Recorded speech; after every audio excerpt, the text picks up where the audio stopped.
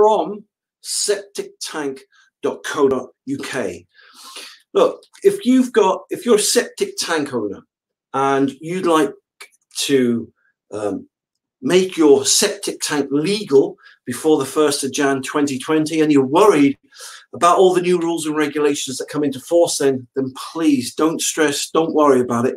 And please, before you spend 10, 15, 20,000 quid relocating or replacing your septic tank and soakaway, give me a call, right? The reason I say that is because I've been doing this for 20 years and I love helping people, which we've got hundreds, literally hundreds of free videos about a whole range of septic tank issues and problems and solutions and questions that people have. I'll give you some examples. How do you calculate the size of the septic tank for the number of people who will be living in the house? How do you get rid of septic tank smells? How can you make your septic tank legal before the 1st of January 2020 without having to spend out thousands of pounds? What's the best septic tank to install?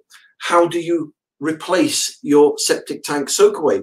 What's best, a septic tank or a sewage treatment plant? And so on and so forth. So you get the point here.